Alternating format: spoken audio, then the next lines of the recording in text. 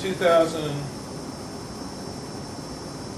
times 40 plus, it's like 30,000,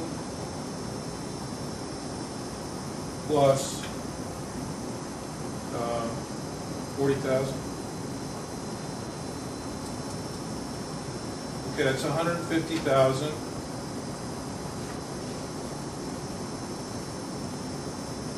And I hope we get the right answer for R1. R1 is 150,000 divided by 60, 2,500.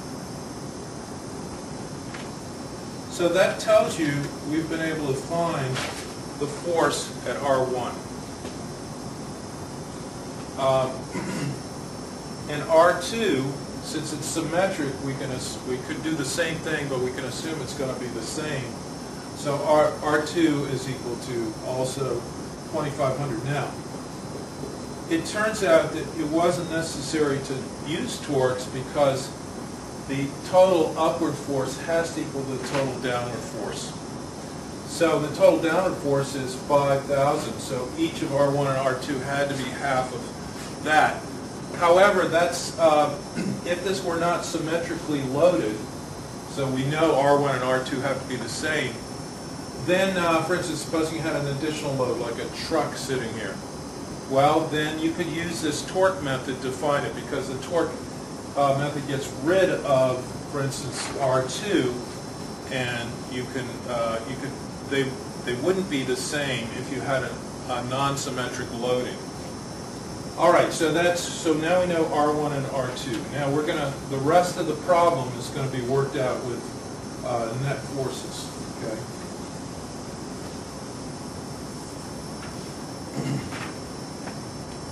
Okay, so we're going to take one joint at a time and consider the forces at each joint. Now we know. Let's consider joint A. You can think of the the two members here is attached to, like, a steel ball or something there. And let's consider the forces on the steel ball. Well, there's two ways we can look at it. There's X and Y. We're using X this way and Y. Let's look at the Y forces and use R1 is positive, it's going up. Okay. Now, these are all equilateral triangles. We're going to need this angle. The angle is going to be 60 degrees, right? So this member AC doesn't give you. We're doing Y forces. Let's look at this.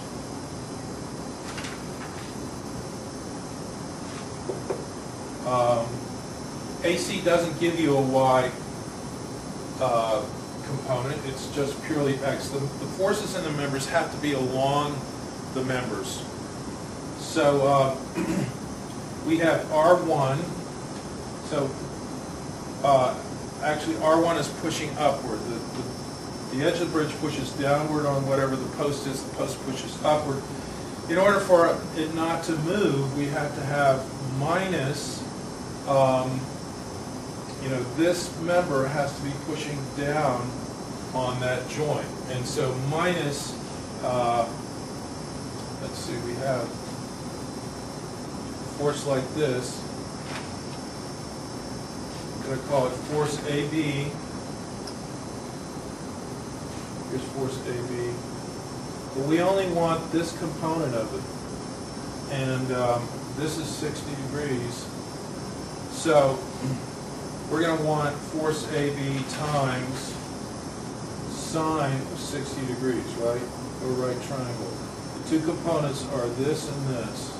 And we're interested in this. This is a right triangle. We want cosine here.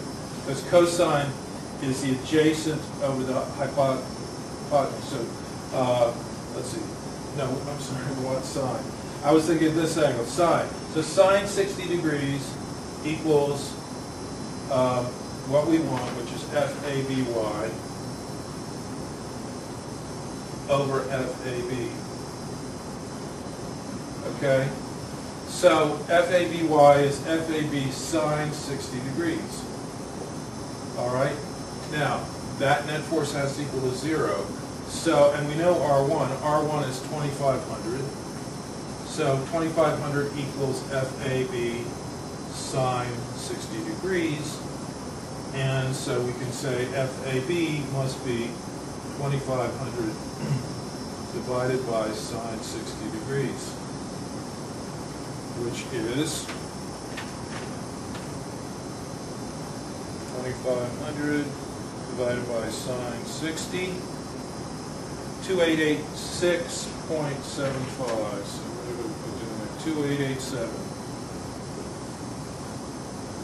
pounds, okay? So now we know this force in this member, and we know this. There's one more thing at this joint to do, and that's to find that force. Well, let's consider the X forces, all right? So at A, we have the R1 doesn't contribute because it's vertical, but we do have the force at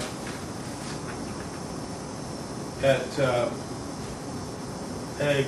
This is pushing down, right? We know it had to be pushing down because it had to compensate this, which means that actually this is in tension. I'm just going to write a T here, okay? This is being pushed together. In order for it to push down at the edge, it has to be in tension. I'm sorry, it's compression. I'm not doing well here. Compression. It's got to push downward. It's got to be pushed together and push downward. Now, so that's pushing that way. This one must be pulling it back this way. See, we're gonna find this force, which is the X component of AB, and let's just go ahead and do it. It's cosine 60 degrees equals FABX over FAB, right? FABX over FAB. So we're going to say, and is that, it's negative, right? Because it's pushing that way. So negative FAB times cosine 60 degrees. Now this one is pure FAC, right? Now, is this going to be, which way is this going to have to do? It's going to have to be pulling this way. This has to be in tension. Put a little T there.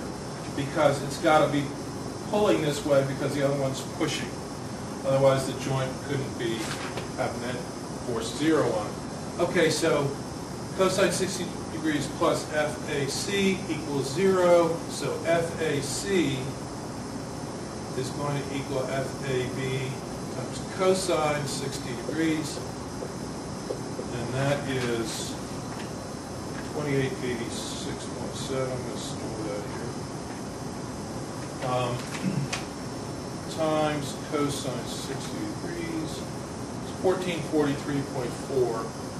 1443 pounds. Okay. So we found everything involved at joint A. Maybe we should keep a list over here.